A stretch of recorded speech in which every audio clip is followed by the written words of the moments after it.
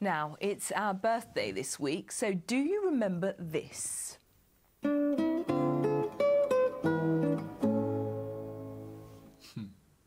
It's 50 years since ITV began broadcasting in southern England. And that was our name then, Southern, not Meridian. We were called Southern from August 1958 until TVS took over at the start of 1982. And then we became Meridian in January 93. And there is one man who's worked for all three companies and was there right at the beginning. We've asked Mike Field, who still lives in Wye near Ashford, to cast an eye over 5 decades of broadcasting history in South East England. Yeah, 50 years, the hovercraft, the Beatles, the Channel Tunnel, Cliff Rescue at Beachy Head. Here's his look back at how TV and the South East has changed so much.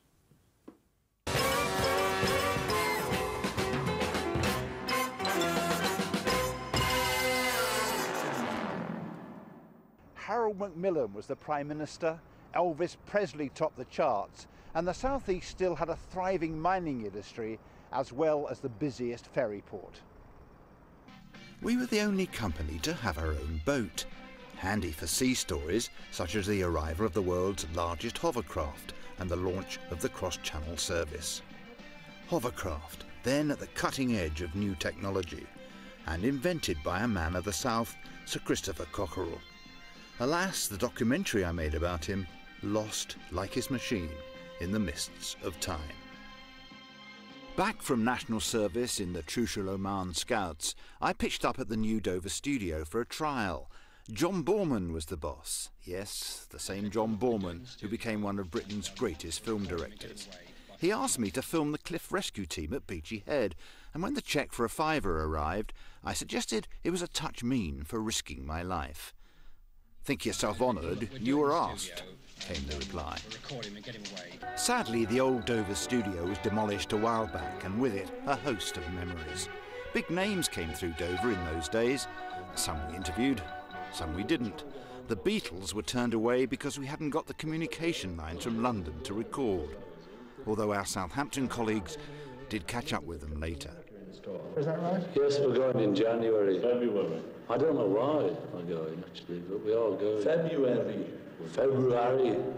But one great star, the greatest, didn't get It was an away. equality thing. They were big shots and I was a big shot. They weren't frightened of you, though, were they? No, and I wasn't frightened of them.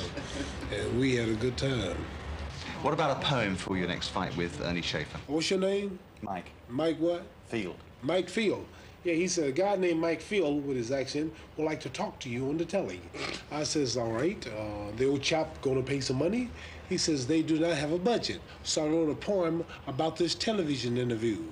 Mike, I love your show, I admire your style, but your pay's so cheap, I won't be back for a while. Good evening from Dover, where I'm delighted to say that the sun is shining. Live outside broadcasts from the Dover studio were rare events. But we were there when the Queen Mother became Lord Warden of the Cinque Ports.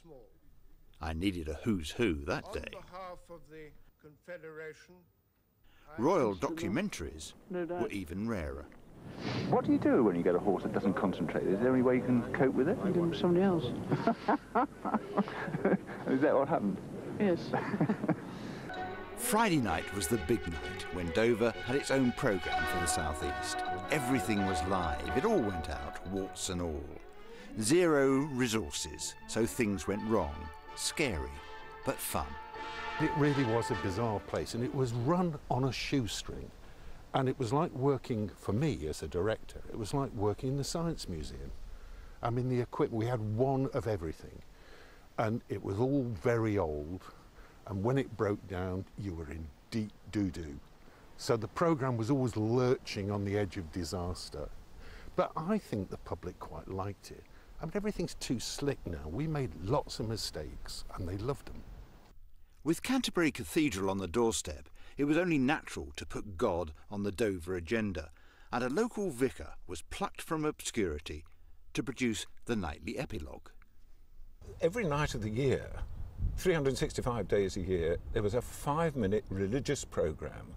It was just before close down.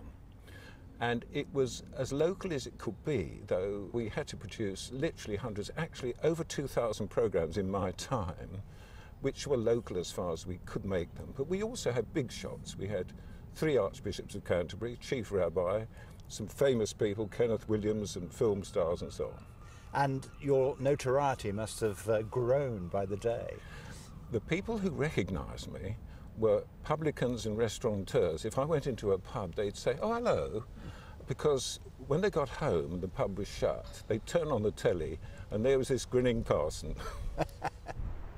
Seaside summer shows and pantomimes were big business in those days, attracting star names like Cilla Black to Eastbourne. I'm a perfectionist, really. I know I don't look perfect, but I think I work hard at looking that way. And more big names tomorrow. Glenda Jackson at Brighton, Bill Oddie on an early birdwatching expedition, Ray Mears deep in the woods of Sussex, and Southern Television helping a beleaguered Kent village.